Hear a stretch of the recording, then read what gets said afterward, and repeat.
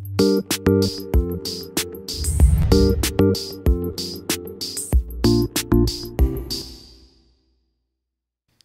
what is up guys? Today I'm going to be showing you how to build a computer.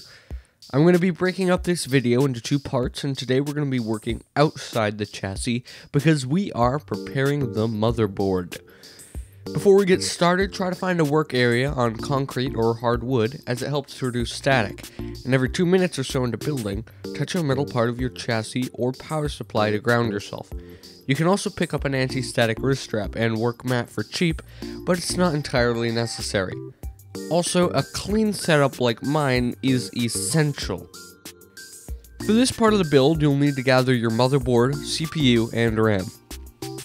Take your motherboard out of its box and you'll see it's covered in anti-static plastic.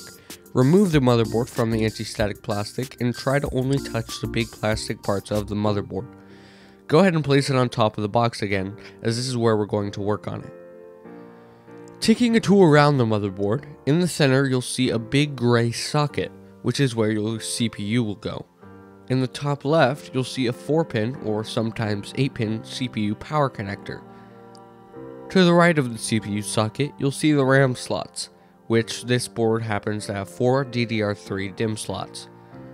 Right next to that is a 20 plus 4-pin motherboard power connector. At the bottom of the board, beneath the motherboard battery, you'll find your SATA ports, which is what we'll use to connect SSDs, hard drives, and optical drives. Across the middle, we have our PCI slots, which are traditionally used to connect graphics cards, although they can also be used for sound cards, SSDs, and Wi-Fi cards, and a whole lot more.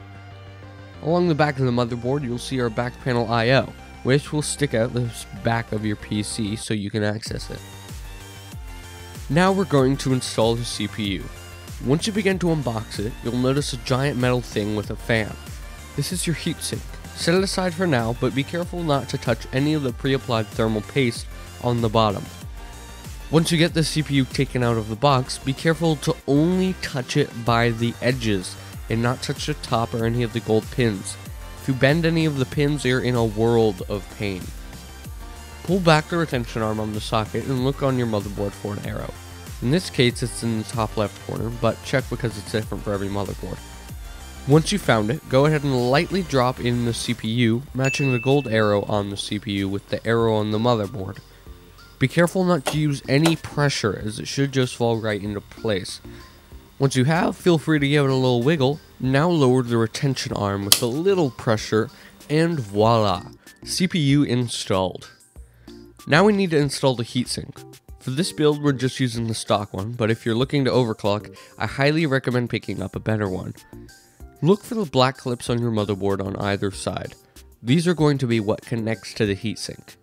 Lower your heatsink onto the CPU and give it a little wiggle to spread the thermal paste. Now attach the metal hooks to the plastic hooks on the motherboard, and it should fit loosely.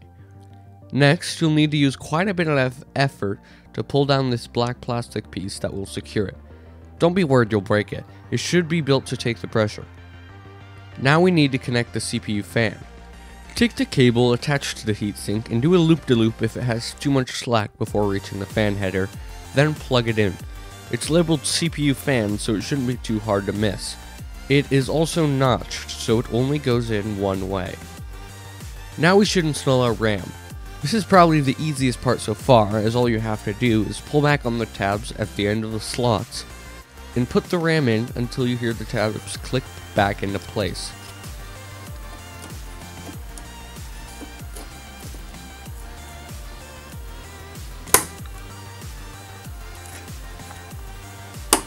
There you go, RAM installed. While the motherboard is out, you might want to grab the speaker that came with your case and plug it into the appropriate front panel I/O pins. Consult your manual to find out where those are on your motherboard. And that's it. You've successfully prepared your motherboard for installation into your chassis.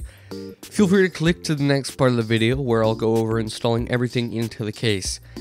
Thanks for walking, actually, that works, you know, if you're glad to walk, or if you roll in your wheelchair, I don't care, you know, I don't discriminate. Feel free to like, comment, and subscribe, or leave a question in the comments, but if you didn't, shame on you.